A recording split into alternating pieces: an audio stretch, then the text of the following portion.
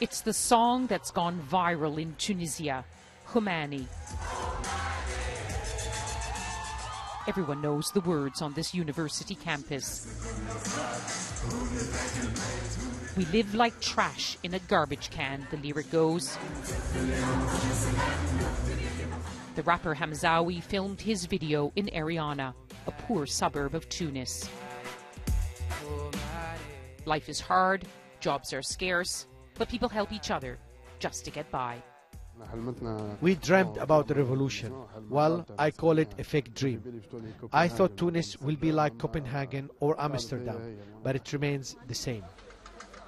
There is more freedom now to speak out, although some rappers have gone to prison for insulting the authorities. But after their revolution, Tunisians refuse to stay silent. 3 years on, the protesters are still out on the streets of Tunis, and so are the riot police, and they're still shouting "dégage." In French, that means leave. That's what they shouted to President Ben Ali's regime, and they're shouting at the leaders now too, as the struggle for greater democracy goes on. The old police state is still largely intact, and there are new security fears after attacks blamed on radical Salafist groups. Ennahda has betrayed Tunisia, they shout, referring to the government dominated by the moderate Islamic Party. Do you worry you've let people down? People have high expectations. We didn't answer all those expectations, but we are working on bringing about democracy. We're on the last phase on moving towards free, fair elections and a democratic constitution.